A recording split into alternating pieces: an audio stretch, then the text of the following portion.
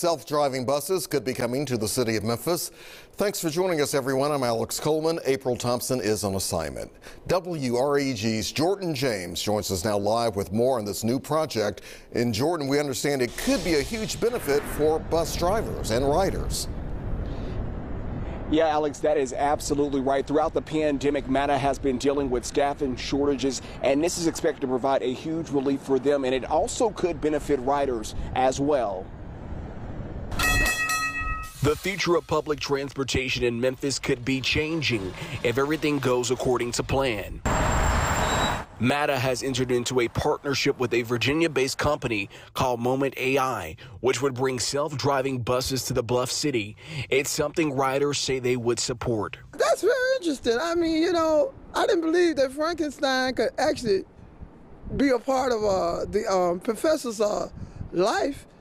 But that is really interesting for a bus to take you around the world. Moment AI's founder is Memphis native Megan Gray. She says the goal is to make vehicles safer for people in vulnerable communities and says it's an honor to partner with MATA. To put a Black female-owned company, a Memphis company, as one of their partners, I really thank them for taking this step with me and putting that trust within Moment AI. Gray tells WREG the technology created by her company is already being used and is continuing to expand. She says they have a 95% success rate. Again, you get a lot of tests. It's not like you just put people in an autonomous vehicle tomorrow.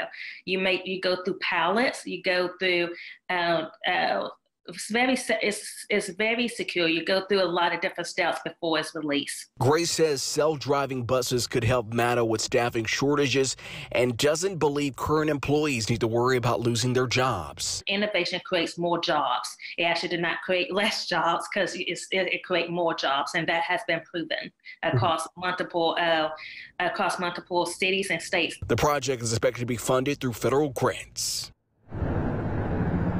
No timeline was given for when the new buses could arrive. MATA tells me that more information is expected to be released on Monday, so we'll be sure to keep you updated on this developing story. Reporting here live in Cordova, Jordan James, WREG, News Channel 3.